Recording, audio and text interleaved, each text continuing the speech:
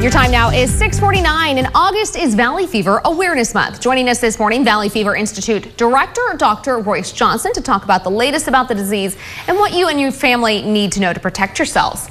Dr. Johnson, thanks for coming in. Thank you for having me. So why are some health officials sounding the alarm now, particularly about Valley Fever? Well, the Valley Fever Awareness Month is always in August, so we always take this opportunity to bring up a disease that has substantial local impact. This is also the upslope of the cases because they don't occur equally all through the year. So the summer, and especially the late summer and fall, are the highest incidence times for people to get Valley Fever. Are there days specifically where you are most at risk? Well, there's at least the mythology that windy days are more risky, and that makes a certain amount of sense. I think it's probably true. There isn't a heck of a lot you can do about it other than not breathe. Which is, Don't go outside as much those days, perhaps? Yeah, I do recommend that, you know, if it's a particularly windy day, maybe the kids should do something indoors instead of outdoors. Did our big rain amounts this year, is that going to have an impact on Valley Fever contagion? Well, we certainly think so. The argument is exactly when. So we could see an up spike this fall. On the other hand, the up spike could be next year.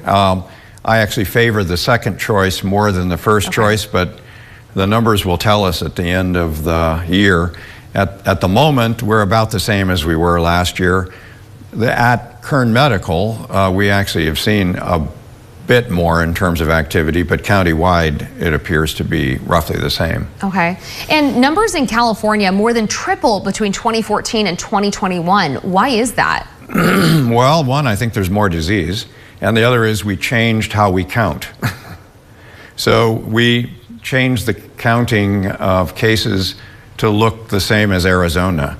So we had a more strict case definition before 2014.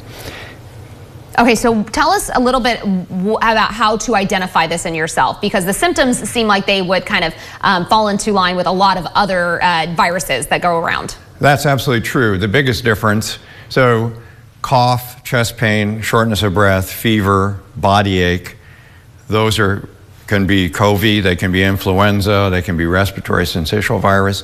Those illnesses tend to be shorter. Okay. So if you have those symptoms and they last 2 weeks, it's probably not community-acquired pneumonia and probably not a viral infection, although there's certainly overlap. It's not easy to tell. But if you've been sick for 2 weeks, you should definitely be tested for Valley Fever. You should have a chest x-ray and a blood test. Okay. And then the disease can spread outside of the lung. I mean, that's just the main place it shows up.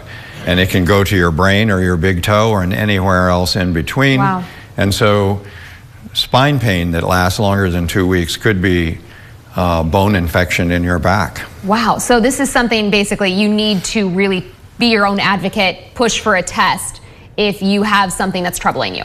I've seen multiple patients that actually beat their doctor in terms of making the diagnosis or suspecting the diagnosis at least. Of course, they're going to be wrong too, but of course. And we hope they are, because we don't want people to have this disease. Absolutely. All right, Dr. Royce Johnson, thank you for coming in. We appreciate it. My pleasure. Thank you for having us.